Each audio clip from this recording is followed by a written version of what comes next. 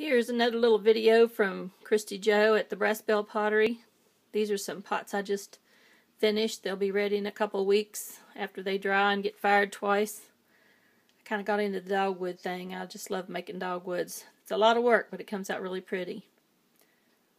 This one is really still wet. I think pottery is most beautiful when it's just been done and it's still wet before you glaze it or anything. It's so pretty.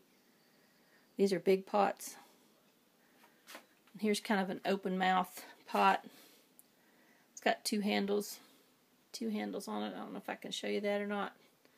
There's the two handles. So for those that like a big bouquet of hydrangeas or something in the top, that's really pretty like that. Alright, these will be ready soon. Thanks for watching. Bye-bye.